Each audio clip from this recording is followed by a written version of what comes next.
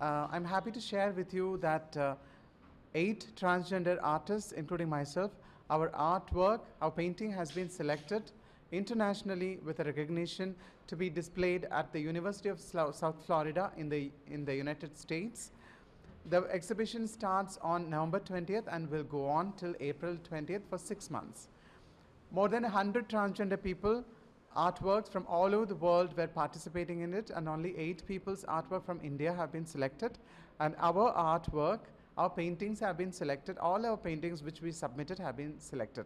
So this is a news of celebration for our trans community, for our artists.